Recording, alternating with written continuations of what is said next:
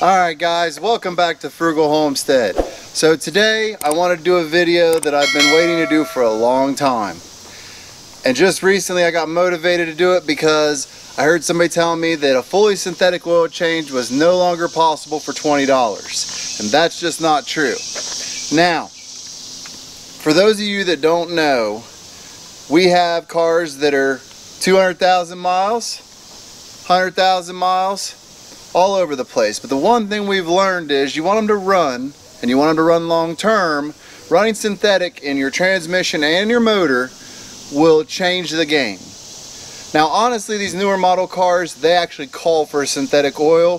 The older models don't, but you will find that a high mileage, especially synthetic oil, will make your car last longer. So with that said, I wanted to kind of bring you guys a quick review of the SuperTech line that's carried at Walmart. I'll have links in description so you know where to go to look for it and stuff. But their line will allow you to do an oil change for $20. Now mind you, if I take this truck or this car to Valvoline and say I want a full synthetic oil change, I'm paying $100. I'm not joking, it's $100. Now if I take it to like Mr. Tire, I'm going to pay somewhere around $90. Alright, now if I take it to my local Tuffy, who will work with whatever's on sale at the time, they can probably get it done for $55. Now that said, it might be useful to you if you're a kind of person who doesn't do a lot of miles. We do gig apps like DoorDash, Instacart Shipped, Grubhub, Uber Eats, so I have to do an oil change essentially on our vehicles, as far as the cars that we use, probably every 2 months, because we do that many miles, and I change it as soon as the oil level says 20%. I don't take a chance, I want to get it done. Now that said, the big truck here, she gets work, but she don't see a lot of miles, so I just naturally do this one every 6 months. I use a high mileage synthetic oil, full synthetic. Now, by doing this, I save myself a ton of money. Can you imagine going in every 2 months and paying $100 to get the oil change on this thing? Now, if you're a person that doesn't like to check your fluids or doesn't understand how, Valvoline might be a good option because they allow you to come in anytime you want. They'll top off your fluids, check your tires for free. So there is some incentive to that. If you're a person that doesn't understand cars at all, that might be better for you. But it's important to understand that on these newer cars, for example, this little Honda Fit or my wife's Honda CR-V, they don't have grease fittings to be greased, all right? There's very little that they'll do in the way of pulling in your car. They check all your fluids, they do your oil change, they check your tires, that's it. These newer cars don't have all the stuff the older cars did. Now this truck here has, I believe, 12 fittings. No, I take that back, there's 10 because we replaced some of the ball joints and they are now sealed. So 10 fittings on this truck that need to be greased. Most people don't like to mess with that. It's not terrible to do, but it's just kind of outside the range of most normal people. So with that said, this, if you have an old truck or an old car with fittings on it that need to be greased, it might be good to take it in every year or so just to get it greased up, and then use this in the other times. Now this oil was $17 at my local Walmart. This is for my Honda Fit. This is the oil filter for my Honda Fit. It was $3. There's your $20 oil change right there. Now mind you, make sure you get the high mileage full synthetic if your car is over 100,000 miles. They do have what I call a DuraBlend, which is basically a regular oil and a synthetic oil mixed together, and it's not that much cheaper. But honestly, if you want the protection of a synthetic, especially if you're using a Honda, a Toyota, newer, smaller cars, the way they use fuel and the residue that comes out in the oil, it's important to stay with a synthetic. It's also important to stay with your manufacturer's rating. Now here's where the whole thing comes to terms, because you'll see all kinds of videos about cutting these filters open online, so I'm not going to go into that. But what nobody talks about is who makes this stuff. Alright? This isn't made by some company overseas that we don't know or never heard of. It's important to understand that This is a quality product, but Walmart's buying it in bulk. That's how they're getting it so cheap. I mean massive bulk amounts. Now, when you hear the names behind these products, you're going to quickly know these names, and you're going to quickly understand that you can trust these products to be solid. I've been using them long term. Now, based on the research I did, now obviously, if you're out on the West Coast, this may be slightly different, because the distributors and how things work.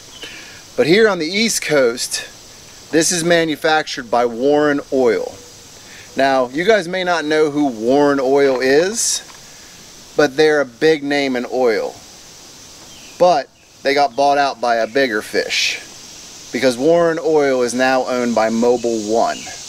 And that's a name I guarantee you know. So if they're going to be the parent company, you know that they're going to make sure this product is not junk. Now, that said, it took me a long time to truly trace back who makes these filters.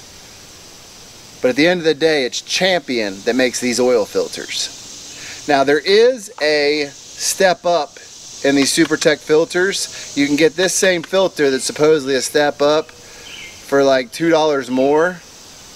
And that one is made by a different company. And I've seen these cut open, and the difference is minimal between the two. So I go with the cheaper one, also because I change my oil like every 2 months in this car because of the running it gets in it. So I have less issues than most people would have that maybe let their car and their oil break down over 6 months because they don't get enough mileage on them. So with that said, you have to understand that these products are name brand products. They're just packaged in a store brand label. It's like going to Napa and buying Napa oil filters. They're just made by another company, and they just put the store name on them and sell them cheaper. Now, if you're the kind of person that can turn a wrench and can check your own fluids and use a tire gauge to check your tires, which all these can be learned very simply. I mean, literally YouTube is your friend. It will teach you whatever you need to know. But you can do your own oil change and save yourself, in comparison to Valvoline, $80 per oil change, just by taking some time and doing this yourself. So let me explain. When you pull into Valvoline, they're going to get your information, and then they're going to ask you what blend you want, what kind of oil you want, and all that, and then tell you your manufacturer's suggested weight of oil.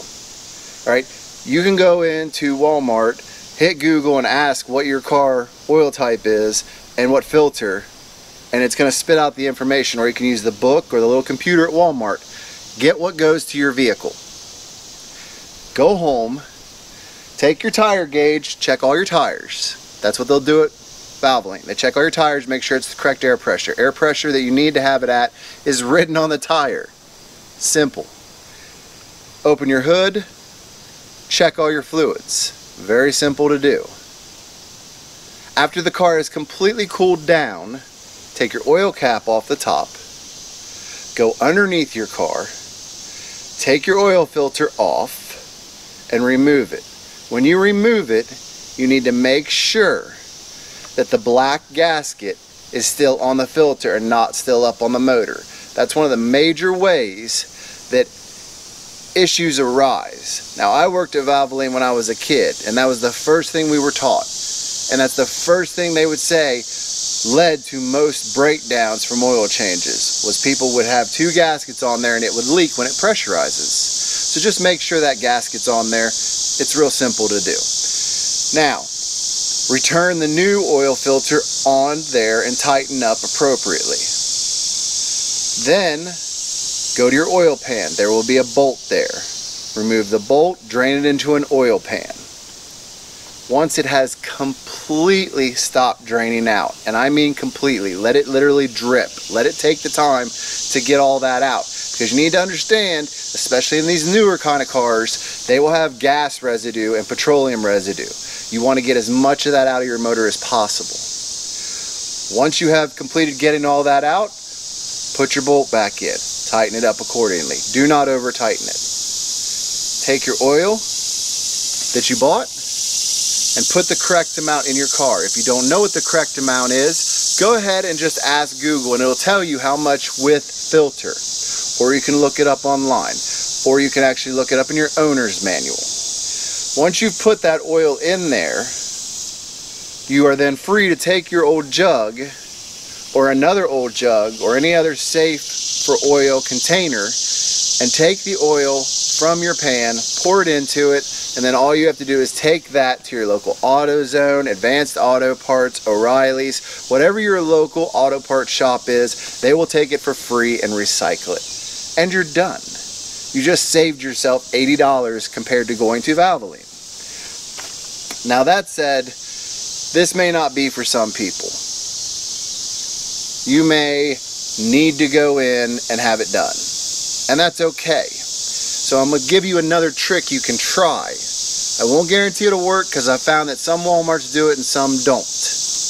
But sometimes you can walk in and pick these up off the shelf, walk back to the auto service center, pay for them, and then they will take this out in their shop and do an oil change super cheap. Now it's not always like that, and our local one has actually stopped doing this, but some still do it. So just the thought. But you really shouldn't be afraid of these products. The SuperTech line is made by quality companies. We've been running it for quite some time and it does excellent in our vehicles. I see a lot of people running different oil filters than this, and some of them might be concerned. And if you don't know what I'm talking about, I'm not going to go into that right now, but you should really get online and look at some of the videos where they cut these filters open and do a side-by-side comparison. And you're going to see some of those they put on there that actually cost more than these are junk. Just honestly junk. The failure rate on them is amazing and you don't even know it. So now your car is pumping failed unfiltered oil through itself, just destroying itself. So if you found anything in this video that was helpful, please take a moment, go down, hit the like button, because what that does is it tells YouTube you enjoyed this video and you want to see more like it, as well as other people should see it. It really helps us with the whole algorithm and how things work. Now, if you haven't already, and I don't know why you wouldn't have, go down, hit the subscribe button, make sure that you come and see all of our videos by hitting the notification bell, and then one more thing I'd like you to do for me, go down in the comments, let me know, do you change your own oil? Or where you go and how much it costs you. I'd love to hear you guys' feedback on this. See if my pricing here in Ohio is on point with where you are, because I'm betting people in California pay way more. Way more. And I'd just love to hear what different regions, and maybe we can start a discussion down there to kind of see as you go across the country the difference in cost. But with that said, make sure you go out and try the SuperTech line. You will not regret it, and we will see you in the next one.